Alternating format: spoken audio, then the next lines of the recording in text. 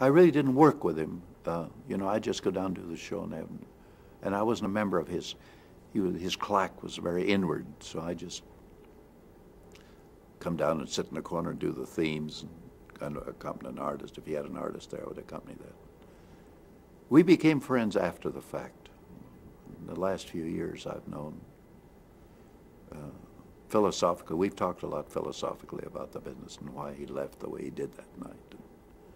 Strange, because that was, I had gone to England to work with the BBC and got a call from Mort Werner, who was then executive, and he suggested that I come back and sit in the slot with Hugh Downs till they could figure out what they were going to do with the Tonight Show, because Paar left them in the lurch. But I wasn't really part of the Paar ensemble. Very closed society.